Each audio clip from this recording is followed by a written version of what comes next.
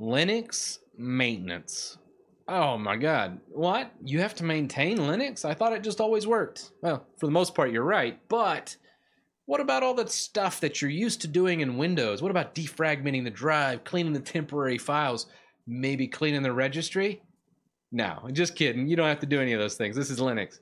However, there are some things that you need to do to keep your Linux session going perfectly, flawlessly smooth as you upgrade and use it for years to come. Well, these tips might help you out keeping that Linux install running tip-top shape.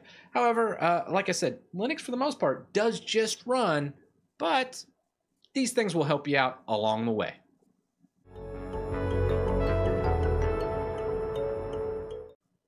So a couple things to touch on before we jump into the desktop here. First off, I said you don't have to clean your temporary files. Well, the -tmp folder is regularly auto-cleaned in pretty much every Linux distribution out there. That's pretty cool. You don't have to do anything. It does it for you, which is even better. And as I said before, there is no registry. There's no cleaning the registry. There's no bloating of the registry as you install more programs. None of that exists in Linux. And then finally, there's no defrag. Well, when I say defrag, that's the old school hard drives. You had to defrag them in Windows because the NTFS file system kind of just lagged after a little bit because the blocks weren't allocated the proper way. You don't have to worry about that in Linux because guess what? It doesn't use NTFS. NTFS is a crappy file system. It's only a little bit better than FAT, which is even a worse file system. So Linux doesn't use any of these things, so we're good. We don't have to defrag our drives. Everything's usually running ext4 or BetterFS or ZFS or you name a file system in Linux, it's going to be better than the Windows counterpart just because, well, it's set up to be better. So with all that out of the way, these things are a thing of the past. You can forget about it and wipe it from your mind, or nightmares, whichever they reside. Mine's kind of both. And move on with this video, and we'll jump over to the desktop and actually do some proper Linux maintenance. Okay, so proper Linux maintenance here. Let's start off with number one, the very first thing before you make any system change, you do any kind of maintenance, you do anything to your Linux install. Check your backups. That may be just the system admin in me coming out, but check your backups is so important. I recommend Timeshift. I made a video about it, so if you haven't, I'll leave it up in here in the title card. Just check it out. So if you look, Timeshift, it's going on a schedule every single day that I have this computer running out here, and I leave it up and going. It does a snapshot. So we have 6 snapshots in the queue. I haven't really done anything to this computer in a while, so we're good. I feel very comfortable about proceeding. If I did not, I would go ahead and go back here and do another snapshot. Next up, we're going to install something called bleachbit. So I think I might already have this, but if you don't, we can install it. Let's go ahead and take a look here. It doesn't look like I actually have installed bleachbit yet, so we'll go ahead and open up our terminal. And I'll leave like the GitHub project so you can easily install it on your distro, but we're just going to go ahead and install bleachbit. It'll say, do you want to install this package? Yes. Chances are you already have it installed. apt install, I think bleachbit will do it on Ubuntu or Debian-based install. We'll launch bleachbit. So you can check for updates, all this. I usually just leave this as default and hit continue. Then from here, I like to go ahead and select most of everything. If you click right here where it has this, it'll highlight everything below, so we can click this and say okay, and then you can select different things. Like if I wanted to keep passwords, I can totally do that. Cache, cookies, all of that, it'll clear out all that stuff. Deep scan, I typically leave this one off unless there's something I really want to clear out and scrub. Easy tag, I'll go ahead and do. And then you can kind of just go through all these. LibreOffice, this is the Office suite on here. It'll clear out any old usage. Go ahead and hit OK. Regarding system free disk space, this actually clears out the free disk space. So it's very important to, if you don't need this, which most people don't, I would uncheck the free disk space option. Most of the other stuff, I just leave in here. That's fine. Depending on what your needs are, you can do the same.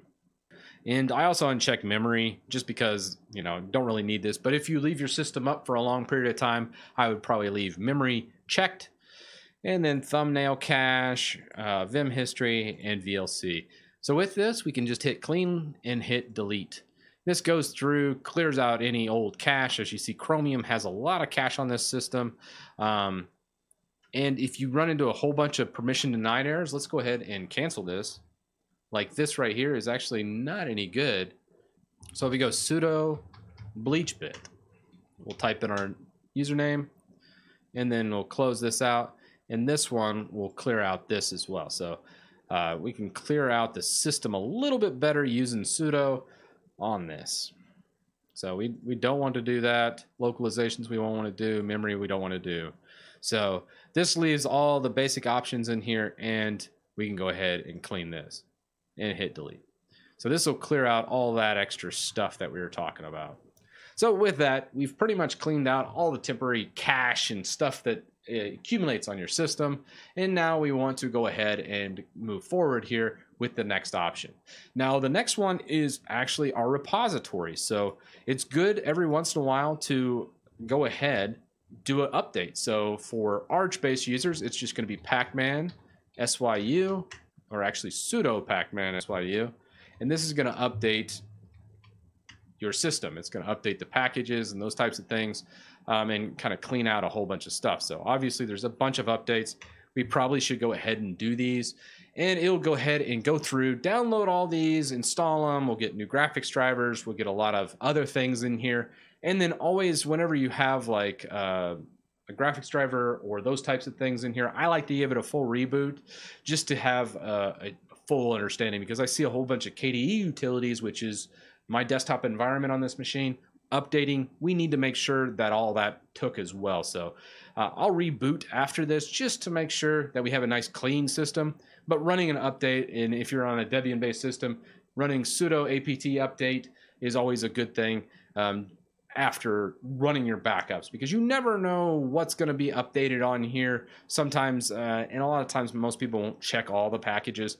So I like to update my system quite often because I always like to have the latest and greatest. But sometimes if you're doing like a production machine and these types of things, I would never run an update on that. I'd want that kind of stuck in time. So for that type of machine, I probably wouldn't do this, or I'd pin a lot of important packages. So if I was using, let's say, a specific Linux kernel, I'd pin that package. If I was using a specific editor, let's say I had a good version of Kdenlive and I didn't want it to change, I would hold that package for that respective distribution.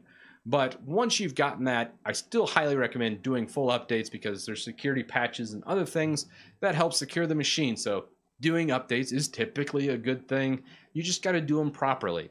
Make sure you have good backups, because an update could mess up things. And two, also pin and hold back packages that you don't want to change. Very important. So with this, let's go ahead and reboot this machine and see how it did as far as the update process. So there we go. We're back on our desktop. Everything looks good here. I'm just going to test out a couple things. All my hotkeys are working. Everything looks okay.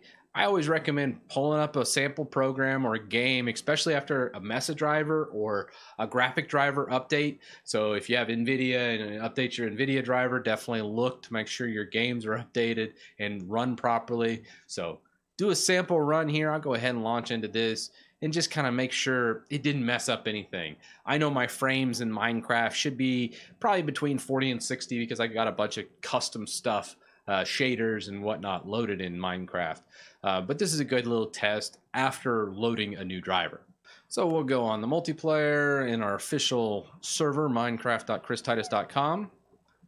And with that, let's go ahead, just run around and see what we got. FPS-wise, we're looking pretty solid. And yeah, we're good. So you'll see right here, we're at a little bit more performance than I think before. This is pretty graphic intensive with like the God rays and stuff. And this is a pretty small like studio PC. So overall, FPS wise, this is pretty awesome. So we've done that. We've done our updates. What's next? Now, I always say look at your repositories before doing any updates. One thing I probably should have mentioned prior to this, let's go into our actual update system.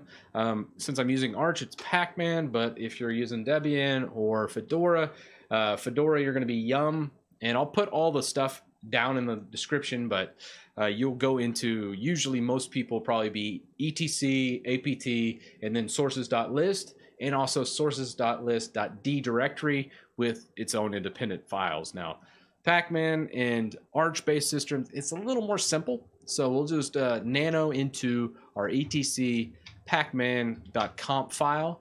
This kind of tells us what repositories we're actually using in here. So we can go into the repositories and say, okay, we're not using testing. We have extras included. Community testing's off. We have community.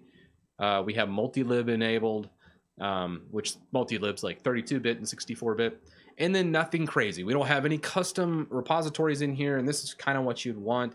As far as everything in here, I love it. It looks good. So that is our Pacman deal. You can look at what repositories you have enabled. If you have a whole bunch of custom repositories and you're having problems, look to what's giving you the problem and then disable it. With that problem disabled, you'll easily be able to do another update and go. Now, if it's a Debian-based system, which we'll go ahead and go into my main PC here. And this one is actually running Ubuntu, believe it or not. All right. This will show us, let's go sudo apt update and kind of show you what a standard update would look like on a Debian-based machine. Let's see how much packages and things that I might be missing. And during the update process, you can see it all in there and say, hey, what's going on with that? And I can see already we have a couple warnings, which let's go ahead and clear those out, because we shouldn't be seeing any kind of warnings when it comes to this. It says multiple times in sources.list.d, Google Cloud Platform List 1, and etc sources.list.d, Google Cloud Platform -SDK, it's declared. So let's go into this directory and see if we can't clear up these warnings. I don't like any warnings when doing any updates, so cd etc apt sources.list.d, we'll do a listing, and let's take a look at the actual Google Cloud -SDK. So we'll go nano Google Cloud SDK, and we can see it duplicated this line. For whatever reason, something happened, and we didn't do it as sudo, so let's go back and add sudo. Let's clear out this line and save this. Now let's do sudo apt update. It duplicated that one line, so it threw errors when we were doing updates, which is no good. We don't want that. And now, since we did another update, it did it. Now, what happens if you do an update in like the cache or whatnot? It's bad. You can easily do what's called a clean, which is sudo apt clean, and clean this out. Or auto clean to clean out old dead repositories or packages that are no longer used or have a newer package available. This clears out all that old stuff, which is good. And another good one is sudo apt autoremove. This looks through the system and says, hey, is there anything bad in here that we need to remove? It would go ahead and remove those. So that's a good little tidying up type of system right there. As you see, there was all these other things in that sources.list directory. Let's do a listing again. These are all my external repositories that are being used. So I can tell you what each one is real fast. The cloud-SDK is my access to all my virtual private servers on cloud, Google Cloud. I use those for business to administer certain websites and other things. And then we have the Kdenlive, Ubuntu. This gives us a newer version of Kdenlive. I like to run the latest and greatest, so I have a specific repository for it. The Lutris repository, this is great if you're doing any gaming on your system. Typically, you'll have the Lutris repository. And then next up is Nextcloud, getting all the Nextcloud client installed, which I use Nextcloud everywhere now. It's what I use instead of Dropbox and those types of things. OIBAF Ubuntu graphics drivers. This is more up-to-date AMD drivers. I have a Vega 64 on this system, and I want those drivers in there. And then we have the GIMP repository here, which the .saves aren't used. Those are like backup files, so pay no attention to those. But this would go ahead and give me the latest and greatest GIMP. By default, GIMP uses, I believe, 2.8, and now it's on 2.10. So I like 2.10 a lot better than GIMP 2.8. So I always add that repository so I can get the latest GIMP version on this box. And then we have TG 2008. Now that's kind of nonsensical. However, this actually gives us our Timeshift. I use Timeshift on all my computers because guess what? I do a lot of crazy things. I do a lot of updates. I do a lot of package installs, and I know I'm going to break my Linux install occasionally, and having a backup for that time and date that I can just roll back and go, okay, everything's all right with the world. It's as if I didn't do whatever crazy thing it is I did. And then if you're not sure, let's say you didn't know what that TG 2008 was, you can go ahead and cat it and just see what it's actually referring to. And then you can refer to that website and take a look. So with the cleaning of your repositories, you should have a more simple install. Other things that I won't actually show on the screen here is just purging old packages. If you have a program you've installed, so right here I have htop. Let's say I don't use htop or conky. Let's go ahead and purge those packages. We can just do our package manager of choice, and this is just a -r for remove, and then let's say conky. And this one says, hey, there's dependencies that would break if I remove conky, which I probably don't want to do that. So let's remove htop. I know that's an independent program. And we can just say, hey, do you want to remove these packages? We'll say yes, it removes htop, and then we don't have any issues. So if we go back into our utilities, you'll see htop is no longer there. And there's other stuff you can remove. Let's say conky manager is probably one I need to remove out of here too. So let's just go conky manager, and we'll say go ahead and remove that. And let's try and remove conky now. Yeah, so the conky manager was having problems. So now we've uninstalled conky, we've uninstalled conky manager, we have uninstalled htop. Just going through and kind of cleaning up some of these programs is important because you don't want to bloat all this stuff up.